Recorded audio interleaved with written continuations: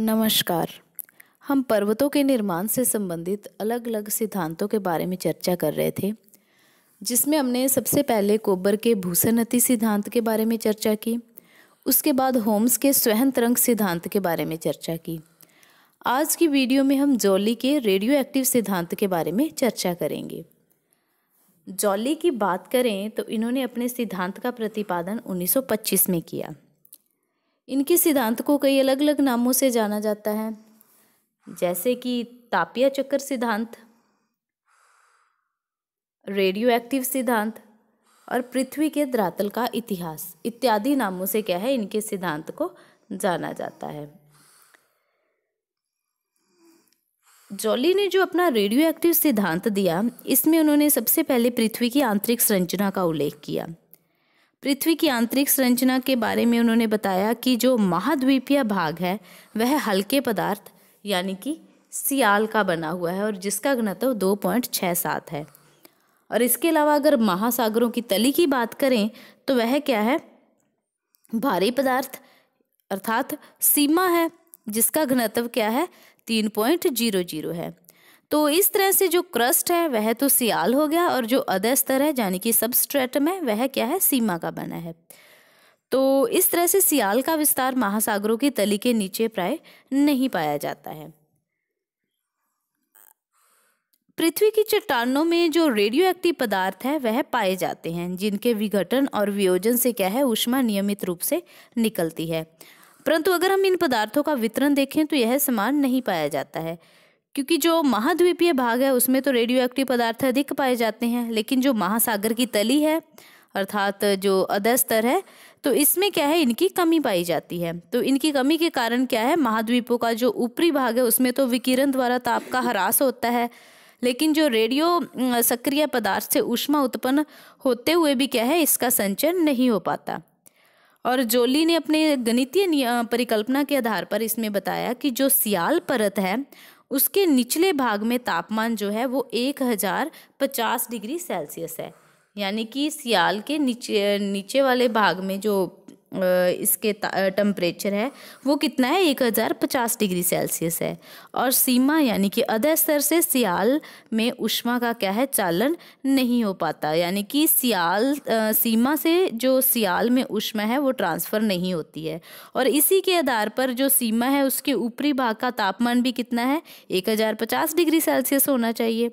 और महासागरों की तली के नीचे स्थित जो सीमा का ऊपरी भाग है उसमें ऊष्मा का परिचालन द्वारा क्या है, सागरीय जल में ह्रास हो जाता है।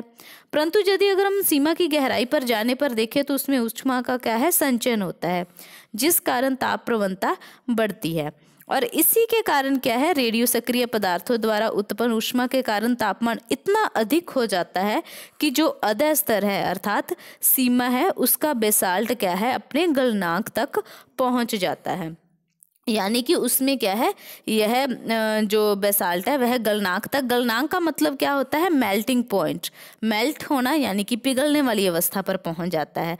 और सीमा के अगर निचली परत में देखें तो उसके ऊपर के भाग में तापमान का चालन नहीं होता है और बेसाल्ट का गलनांक जो है वह क्या है, 1150 डिग्री सेल्सियस पर होता है। लेकिन अगर अधः स्तर के ऊपर बेसाल्ट का वास्तविक तापमान देखें तो वह तो कितना है, 1050 डिग्री सेल्सियस है, ठीक है। लेकिन जो इसमें मेल्टिंग का पॉइंट है वो कितना है, 1150 डिग्री सेल्सियस है। तो इस आधार पर अगर हम देखें तो तापमान जब तक बढ़ेगा 1150 डिग्री सेल्सियस होगा तो बेसाल्ट क्या है, अपने गलनांक पर आएगी, लेकिन अब वह क्या है, ठोस अवस्था में ही रहेगी। अगर हम गलनांक की गुप्त ऊष्मा अगर इसमें प्रदान की जाए, यानी कि लेटेंट हीट इसमें प्रदान की जाए, तो अधः स्तर क्या है, पिघल जाएगा।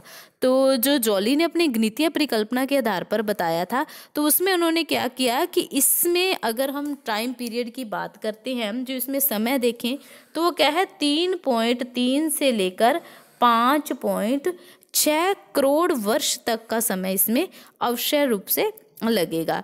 तो इस अवधि में अगर देखें तो अधः स्तर क्या है, इतने में पिघल जाएगा। इस प्रकार अगर हम पृथ्वी की आंतरिक संरचना की बात करते हैं तो उसमें क्या है, निम्न अवस्थाएं देखने को मिलेंगी। तो पृथ्वी के आंतरिक भाग में अवस्थाओं में सबसे पहले अगर हम बात करें तो उसमें क्या आएगा, सागरीय अतिक्रमण काल। तो इसके बाद अगर हम देखेंगे तो इसमें सागर का निवर्तन काल आएगा।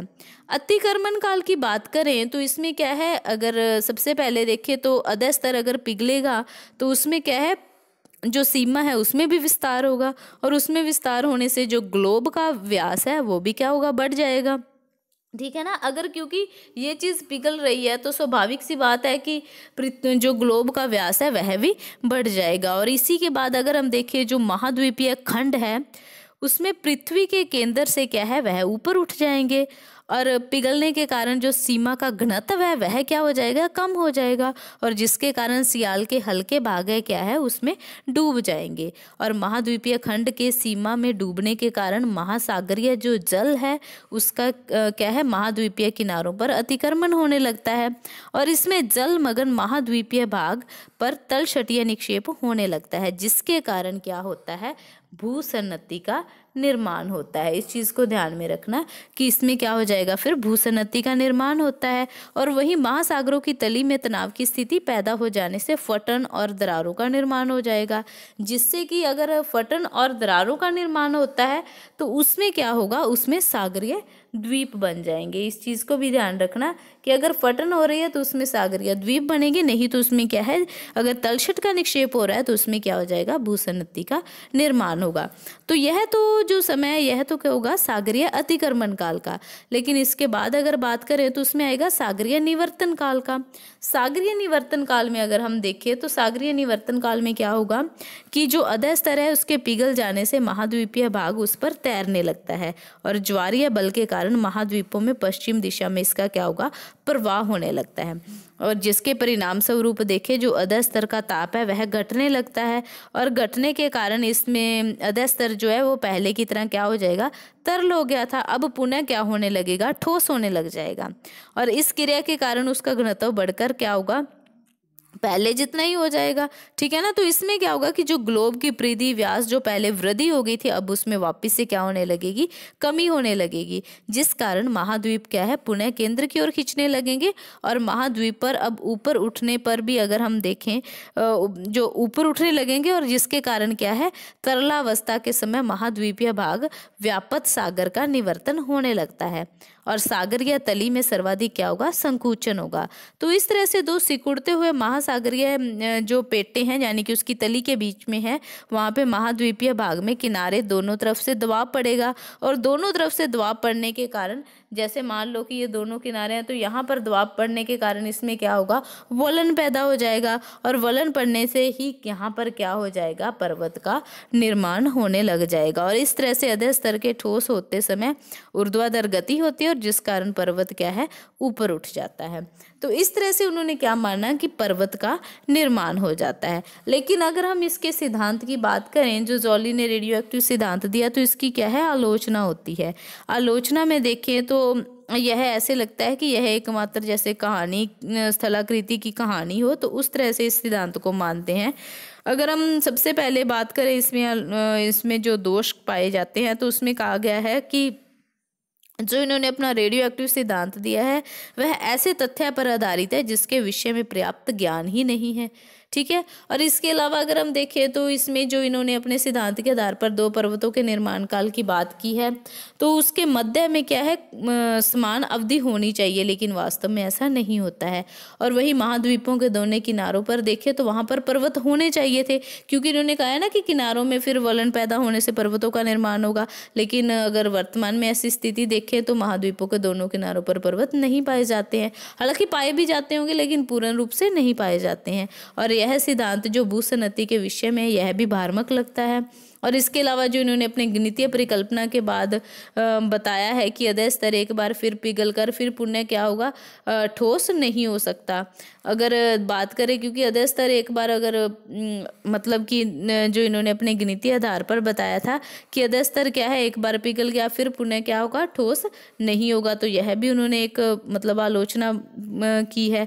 तो इस आधार पर क्या है, अगर हम देखें तो जॉली के सिद्धांत क्या है, आलोचना का शिकार हुआ है। तो आई होप कि आपको जॉली की थ्योरी के बारे में समझ आ गया होगा। धन्यवाद।